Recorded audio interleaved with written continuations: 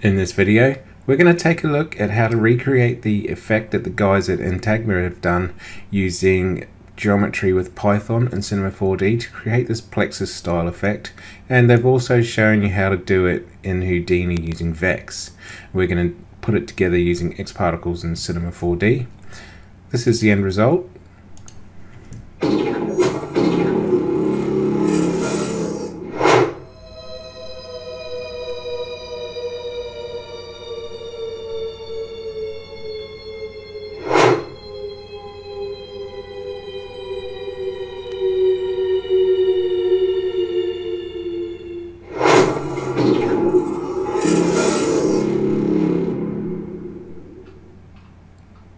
So you can see we've created the same sort of effect with the Plexus, creating geometry, and we'll go over a little bit of the lighting as well. So let's get started. So the first thing we're going to do is we're going to just create the effect and go over how the effect's being built. And we'll start with just using simple geometry like a sphere. And you can leave the sphere as default. I kind of like using the icosahedron. It makes no difference though, because we're just going to be sampling the surface. And you can hide this for now because we don't really need to see it at all. So we're going to go to X particles, we'll get a system object, and we'll create an emitter. And with the emitter, we're going to change the emitter shape to object and use the sphere as our object. We're going to change the emit from polygon center because we don't want a particle on every single polygon center. We're just going to use polygon area. And then we're going to go to the emissions tab, and we're going to change the emission mode to shot because we want them to happen on one frame. And then we're going to reduce the speed to 0. So if you go up one frame, you're going to get this group of particles on the surface of the sphere. Okay, so let's just hide our icon because we don't need to see that. Now the next thing we want to do is we want to generate the splines between these. And all you need to do is get the generator trail object, drop your emitter into the trail object link, and then change the algorithm from no connections to nearest by distance. And that means it's going to look for a particle within the distance of each other and create a segment, a spline segment between them. Now you have more options than that so that you can actually fill it out. If you change the distance mode from nearest only to maximum number within distance, you can see it's going to create a much more varied mesh or group of splines. So you can control the distance between the particles and the maximum number of generated splines. So we can drop this down and increase this to get more varied detail to get the sort of effect that you're looking for. So you can see how quickly and easy it is to just generate the splines. It's nice and fast, it's fully procedural. You can change everything on the fly. You can add modifiers so that they move around, or you can keep it as a static object like we're going to do in this tutorial. The other thing we want to look at is if you wanted them to start growing rather than just being a one frame created geometry, you can go back to your emitter and change the shot back down to rate, and change the rate to a really low number like 10. Let's get a bit more time on our timeline. And then they'll start generating them as soon as the particles start getting closer to each other. You can see that the splines are slowly appearing, and depending on the amount of particles that you emit is how fast this effect is going to happen. So if we say something like 100 particles a second, it would build up the shape a lot faster. So you can see it almost looks like a star map being joined together, and it will get more and more detailed as you go along. And you can also, if you don't want to have this hollow shell, you can look at going into your emitter. Let's just go back to this single shot. Go back to how it's emitted. Instead of from polygon area, you can look at either using a voxel grid or the object's volume. So if we look at the volume, go up one frame, you can see you're now creating the geometry within the volume of the mesh. and that just gives you another dimension of shapes and effects that you can get with this whole style. So once you've got the splines generated, the next thing you do is you want to actually create some geometry around them, and rather than using the Maxon Cinema 4D sweep object, which is good but it will be a lot heavier to use, you can use the X Particles spline mesher. So grab the spline mesher from the generators menu, turn off joins because we don't need them to be joint, and simply drop the trail object in the link. And then you can change the scale down, so let's say 0.2.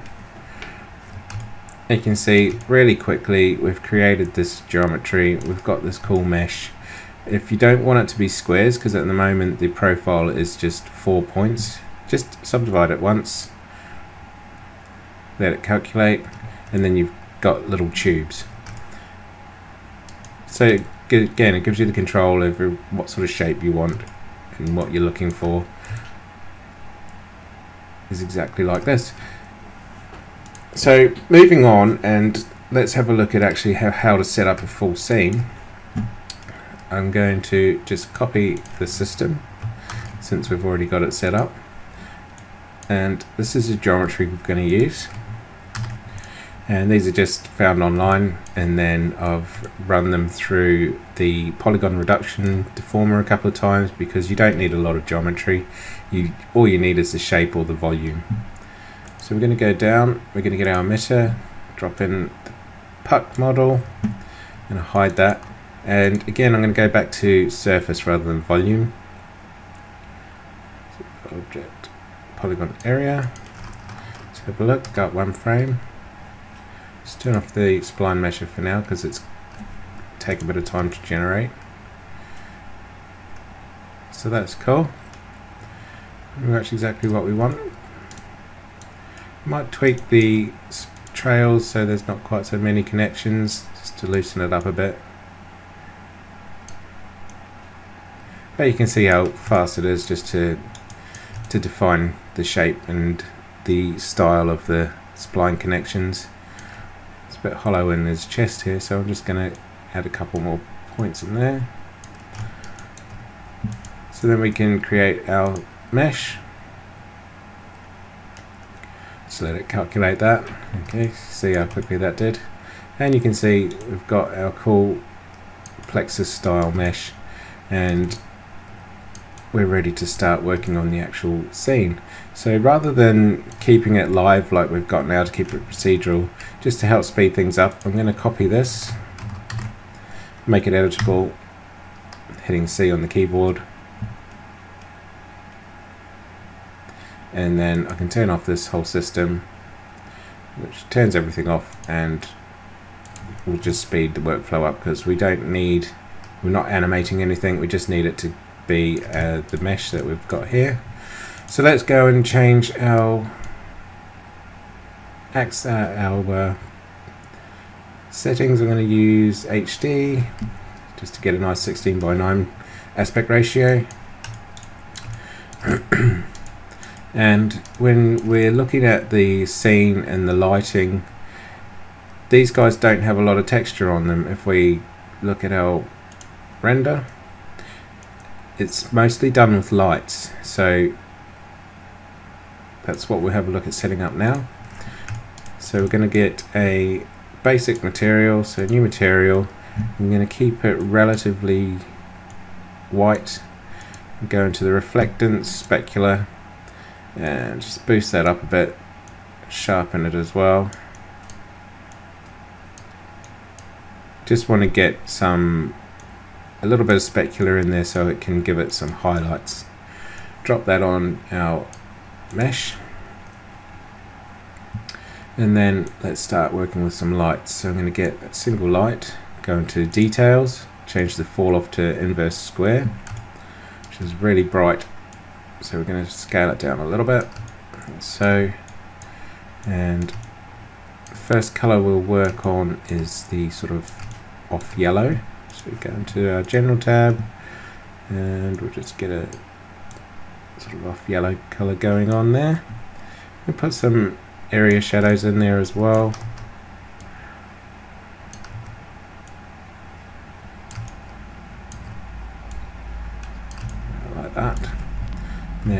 copy this guy and we'll put in the bluey green color.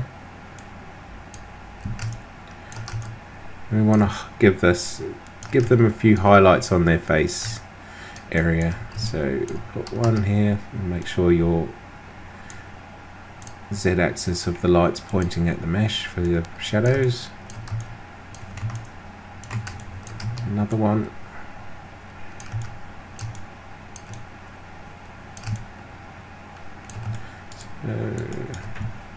Just have a quick render, see how that looks, just to see if it's getting the colors okay.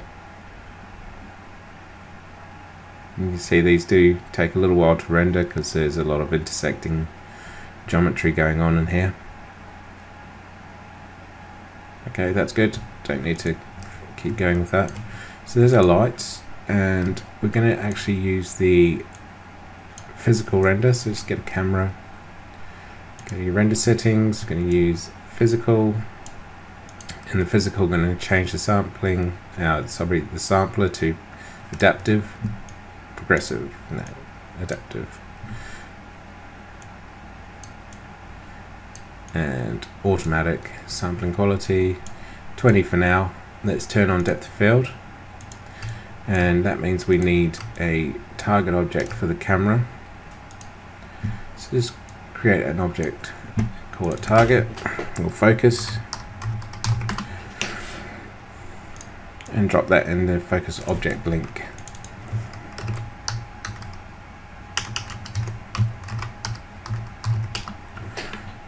So now the camera, if we look from above, is always going to be focused on where this null is, and we want the null to be in the front guy's head, like so, because that's the main area of focus for the shot. Okay, and then we can sort of frame up a nice shot, and you can do, you know, nice sweeping camera move like that.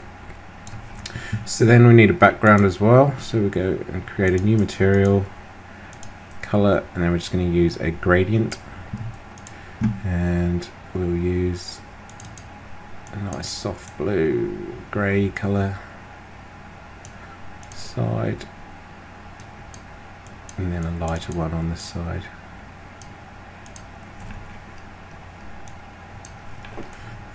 That needs to go on a background object. We don't want any reflectance either, so drop that on there. Okay. Camera, let's go into the physical, change the focus, let's try 0.2, might be too extreme, but we'll see how it renders. And then lastly, we want some ambient occlusion in there just to give it some depth and darkness inside of the characters.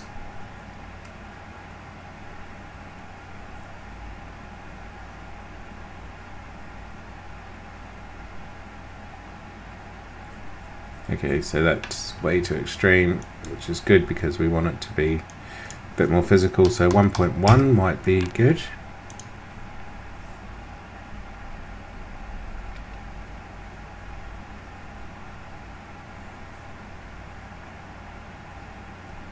Still a bit too strong, but it's not too bad. So you're getting to see the style that you get.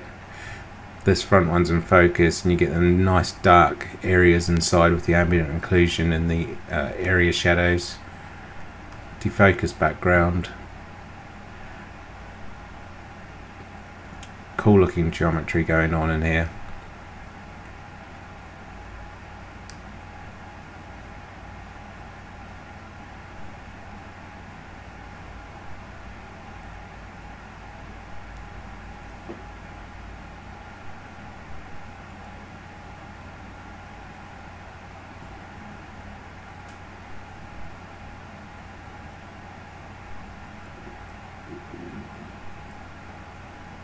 You might want to tweak the lighting slightly.